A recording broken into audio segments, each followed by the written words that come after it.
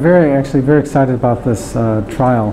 The BRAF mutation was found to be in patients with melanoma, and interestingly, inhibitors are active in that disease. But it was recently reported that most patients with hairy cell leukemia have also a BRAF mutation.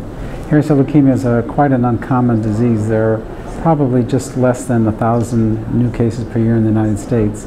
And the overwhelming majority of patients do have the same BRAF mutation. So we've initiated a phase 2 clinical trial exploring the BRAF inhibitor vemurafenib in patients with relapsed and refractory hairy cell leukemia.